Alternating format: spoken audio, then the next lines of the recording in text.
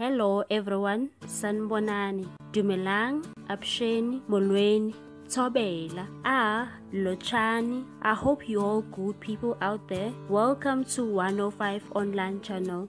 In this channel, we are bringing you celebrity news, entertainment news and gossip celebrity news. If you are new into this channel, please subscribe. Hey good people, today I'm bringing you the latest news of Kaizer Chiefs. Kaizer Chiefs coach Stuart Baxter was happy his players managed to retain their mental focus despite the challenges. Stuart Baxter was extremely thrilled to emerge from the Harry Gwala Stadium with all the points in the bag after a power failure moments before the start of the away league match against home side Pietermaritzburg United eventually underway more 90 minutes after the scheduled kick-off.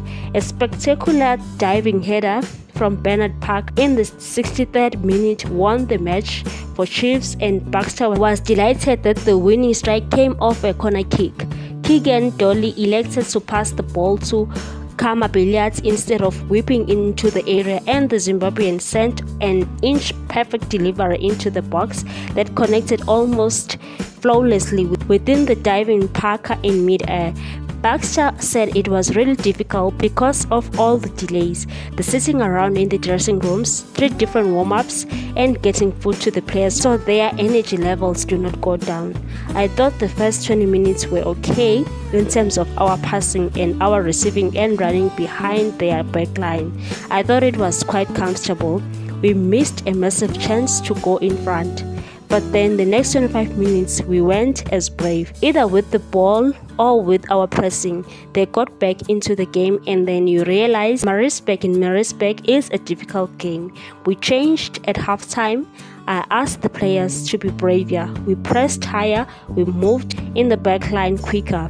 We got the ball to our front players and we combined quicker.